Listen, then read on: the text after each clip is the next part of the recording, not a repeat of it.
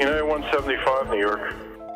We have some problems over here right now. We might have a hijack over here, 2 of them. American 11, are you trying to call? The cockpit is not answering their phone.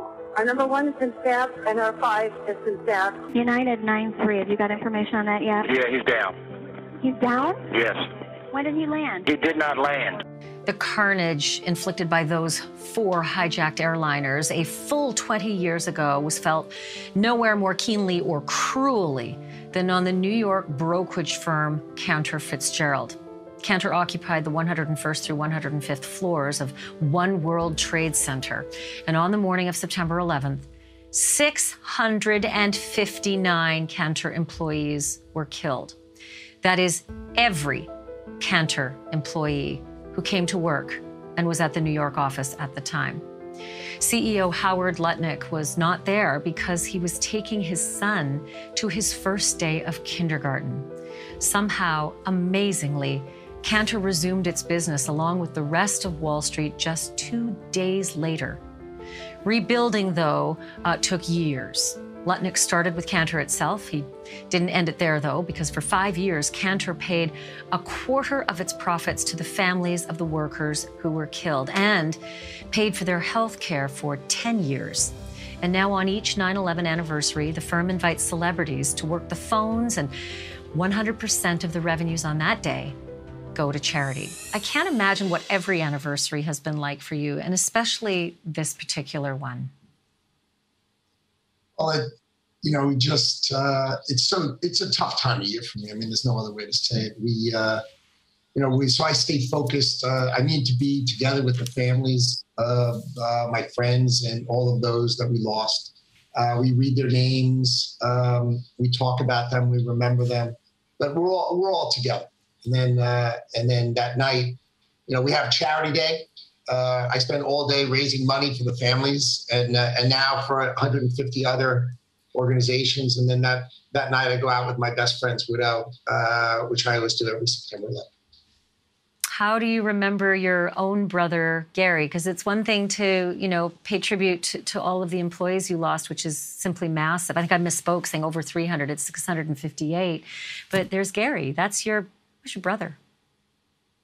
Well, my sister, my brother, and I were really close. We lost our parents when I was 16, and my dad was killed when I was 18 when the nurse gave him 100 times a dose of chemotherapy. So my sister, my brother, and I were really, really tight, and the loss of my brother was devastating. So what we did is we tried to turn his memory into something fundamental. So we started the Cantor Fitzgerald Relief Fund, which my sister runs, so she could touch each of the families. And my sister wears a necklace of a broken heart around her neck, and she connects with all of the other families. And then I just tried to raise as much money as I possibly could, trying to piece this smashed company back together again to take care of the families of those we lost. And I was able to talk to them, and I was able to communicate with them because I was just one of them. So I always felt that my way of communicating with the families was really standing on my brother's shoulders. His being part of that group allowed me to talk to them, allowed me to build a community with them, allowed me to rebuild this company. And now we have 12,000 employees, and we are an incredible organization that is built really on the shoulders of my brother and his boys. So that's the personal and the professional part of Howard Lutnick on this 20-year anniversary. But then there's the average American. You and I are both average Americans. We both had a profound experience on that day, and then we deal with this anniversary every year. Do you look at this day 20 years later and say, where are we? Have we backslid? Are we any better? Did we become better? Did we squander any of that beautiful national unity that we had in the ensuing months and years after 9/11? Like, where's your headspace when it comes to who we are as a nation? That day I was uptown with my son dropping into kindergarten, and then I went right down to the building to try to see if I could help. And I was literally standing underneath the North Tower when the South Tower collapsed. So I was literally engulfed in that black, and felt just like you did. Only I was unfortunately right underneath it, and thought I had died from that black. And so I felt I felt really strongly that we should go and get the bad guys. And I was really, I was excited that, the American military went out and sought to avenge what happened to us and to protect us, create homeland security and do all these things to make us better. And, now it's 20 years later, and I think, we all say never forget.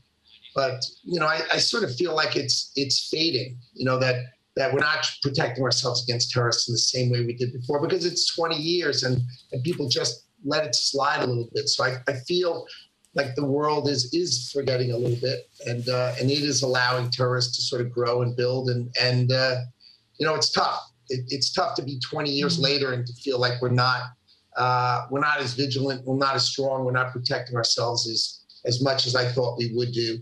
But I guess that's just human nature. Well, then there's the other side of it too, right? As I'm assuming every year after 9/11, some networks played the whole broadcast day. They would replay it. And I don't know for you, but for me, it was really hard. I couldn't watch it. And so I almost strangely, paradoxically, welcomed the dwindling of news coverage. But when you put it in those words, now I feel bad for, not just sort of pushing through it and weathering through it. Do you sometimes feel, please, I don't need to see another story, it's too painful? Well, I would agree with you. Of course, it feels that way. And when I see those pictures, even when I'm watching your program and I see those pictures, it causes my insides to just sort of rip apart, because when that first plane hit that first tower, those are my friends. That's my brother. That's my best friend. We had a rule at the company. We only want to work with people that we like. So when we interview people, we would decide that these people are going to be our friends, because we spend more time with people we work with than often you spend with your family.